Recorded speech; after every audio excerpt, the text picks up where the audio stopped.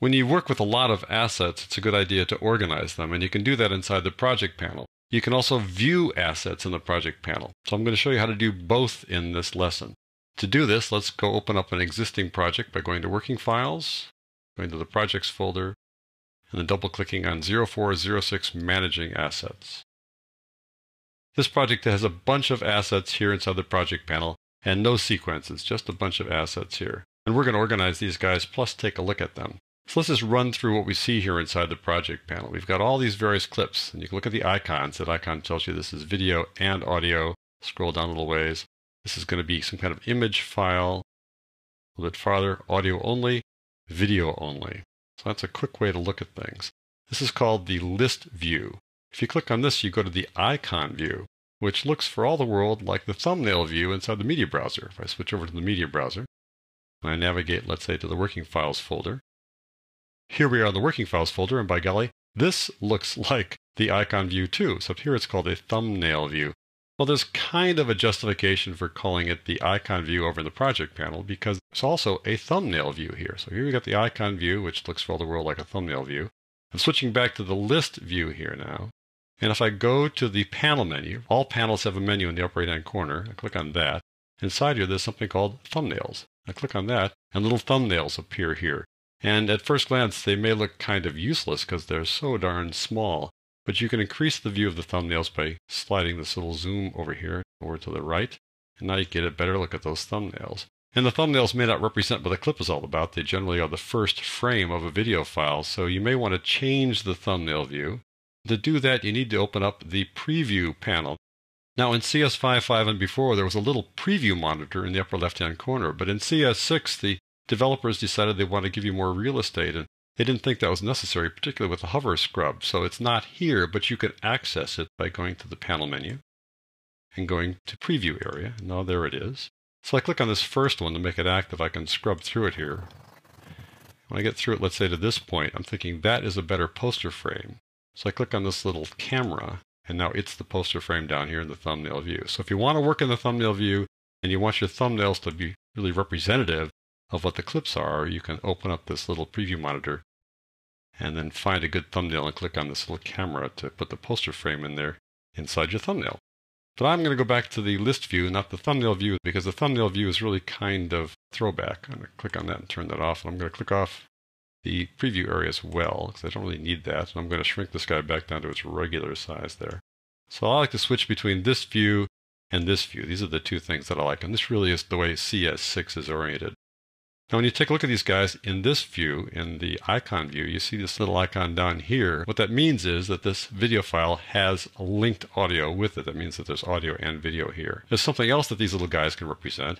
If I start a new sequence by dragging this down to this new item icon, I'm going to create a new sequence here, and there it is. If you go back there, you see you've got these yellow or orange icons. What that means is that the audio and the video have been used someplace inside the sequence. They're used once if you hover over it. If I take the same clip and put it on here again, now if I hover over it, it'll say it's been used twice. And it says linked here. If I get rid of one of the audio clips here by unlinking it, which is a technique I'll explain later, but I'll unlink that to get rid of it and I'll delete it. I go back here, you'll see that the audio now says used once, whereas the video is used twice. That's what these little icons mean here.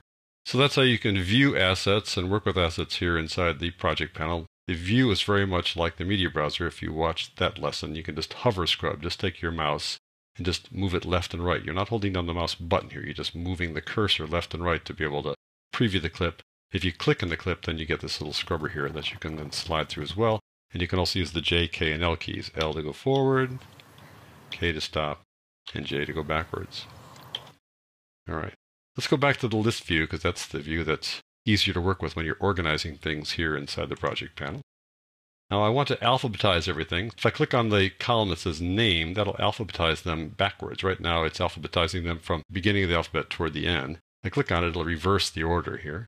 Click it again, it'll put it back in the proper order. But there are other ways that you can sort your assets here. Down along the side here, there are all kinds of other little bits of metadata about your clips. And so to better see those metadata, I'm going to slide this guy to the right there.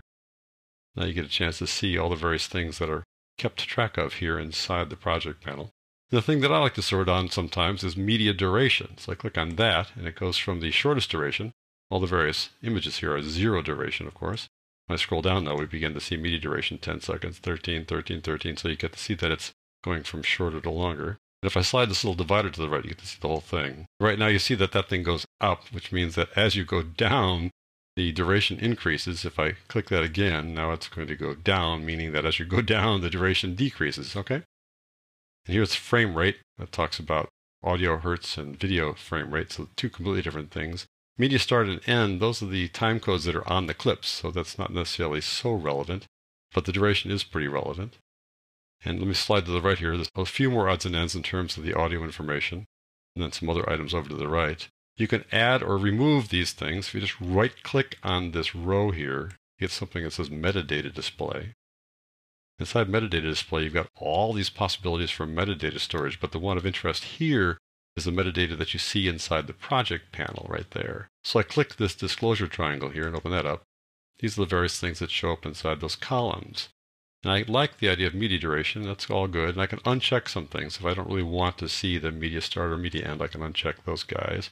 The in point and the out point, I may not need that, but sometimes it's helpful. I'll scroll down a little bit more. I like this thing that says video usage and audio usage. I'll click video usage and audio usage like that. And now I'm done. I'll click OK. Now the video usage shows up here and the audio usage shows up here. And if I scroll down, you see that we've got a little drop-down list here next to audio and video. It says 2 here because that little bike riding thing was used twice. It says 1 here because the audio was used once. So that's what that does. If I want to move things around, I can. I usually like to have the video duration right up toward the front. So I can take this column, just drag it over like that and put it right next to the label, for example, or even left of the label like that. The label is just a color that indicates what kind of asset this is. Let me kind of bring this guy in a ways here so we can get back to the normal view, or at least more or less normal view. There's another way to organize your assets, and that is to use bins. Bins are like file folders. They're just called bins here in Premiere Pro. And this little icon down here is the new bin icon. If I click on that, that'll add this bin. And when you see words or letters highlighted in blue like that, that means that if you start typing, you'll replace what's there. So I'm going to type in here video clips like that. And I want to put my video clips inside that bin. I'll scroll down. There's that little bin. It's now empty. If I click the disclosure triangle, nothing's there. So I'm going to select my video clips. This one here. I'm going to go down a bit and shift click on this one here to select all the ones in between. So I'm just going to check out the rest of the project panel here to see if I've got more video files, and I don't. So all I need to do now is just click on an icon or on the name and drag this group on down the project panel to this folder. If I go over here and hover over the little bin or over the word video clips, then that is how I drop it inside there. And now I've dropped all those clips inside that bin, which makes it a little easier to organize, and you can see them there by opening it up. There they are.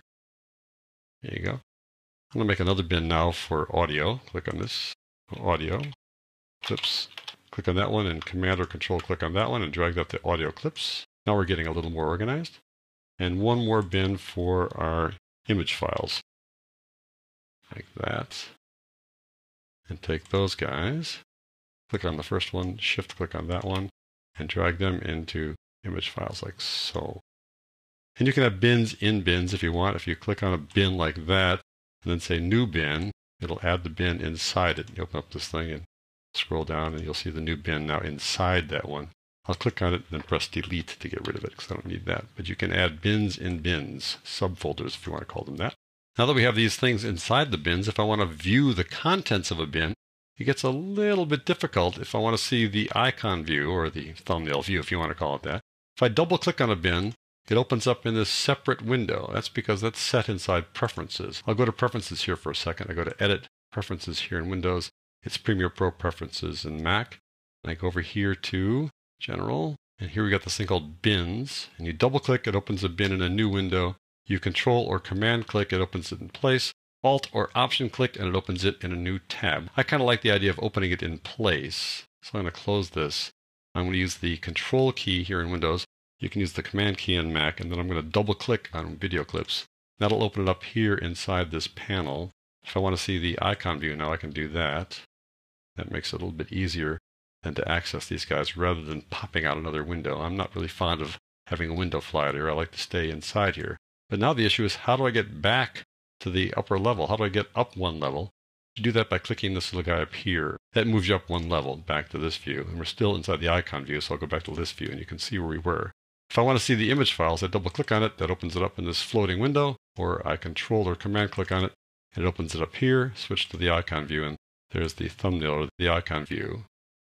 Now, a couple other things you can do inside here. I'm going to go back to the list view. To rename an asset here inside the project panel, you just click on it once and click on it again, and that highlights that blue thing. Or you right-click on it and say rename, either way, but I like the idea of clicking on it once and then clicking again. It's just a little bit easier. And if I want to change this from photo house JPEG to simply house, like that, then I can change its name. But I've not changed the name of the original file back on the hard drive. I've just changed the way Premiere Pro names it. Premiere Pro still knows that this house image is still connected to the original photo-house stored on the hard drive. I can change this group portrait name here by clicking on it twice, just saying group portrait instead of photo group portrait, like that. If I want to change this document passport, I can just call it passport, something like that. But the original file names won't change. This is helpful now if I want to use this as a different way to track things down when I do the alphabetization. It'll find them in that new order because I've changed the names of them. So that's a basic overview of some of the organizational features and media viewing features inside the project panel. As your projects get larger and you use more and more assets, it's really a good idea to organize your project panel by using bins and putting your assets into those bins.